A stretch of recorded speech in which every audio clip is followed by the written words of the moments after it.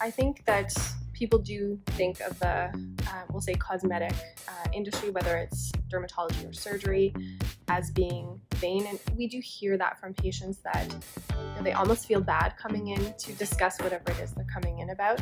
And then it's just always interesting to me that once we start talking, that patients actually then evolve into realizing it's more than that on their own.